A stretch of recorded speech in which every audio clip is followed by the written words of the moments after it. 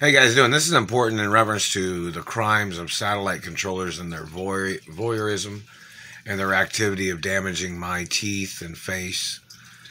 And these satellite controllers are trying to claim that they work for the sugar companies in America.